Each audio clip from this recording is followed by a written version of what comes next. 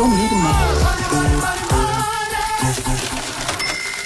Are we ready to Are unveil? we ready, Adelaide? Okay, so if you're anywhere near Greenhill Road, please join in and join us as Burjo gets his money back. Okay, now do we want to take his headphones off? You do the honours. You do it, Michael. It's Okay, your I'm thing. going to stand behind Burjo right now and unveil the money.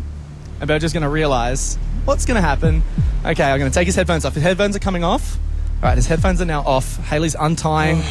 Now, Burjo. Are you ready, Burjo? Okay, we're going to release Three, it. Hurry 2, up, hurry up. 1.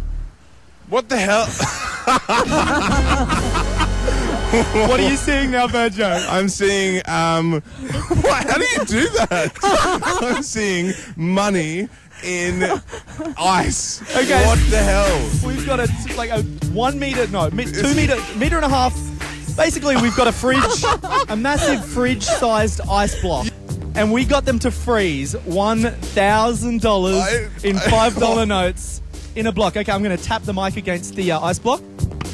It's solid ice. That's pretty solid. Hang on, but it's all in $5 notes. I don't want $5 notes. I want 10 100s. Legal tender, my $1,000, friend. Legal Burjo. tender, my friend. So basically, if you want your $1,000 back, you're going to have to crack that ice open or get a hairdryer or something. Wait, that takes hours. I've seen this stuff on TV before. That takes a long time. Burjo, you told me you wanted cold hard cash. Oh my God. I've just frozen your assets. It's fine.